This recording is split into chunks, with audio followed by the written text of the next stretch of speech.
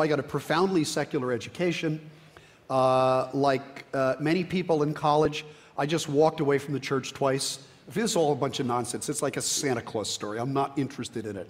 But both times I came back to it. And I came back to it, I would not say with the zeal of a convert, but basically with an appreciation that a scientific worldview, because I wanted to be a scientist ever since I was in my very early teens, that a scientific worldview was indeed compatible with faith.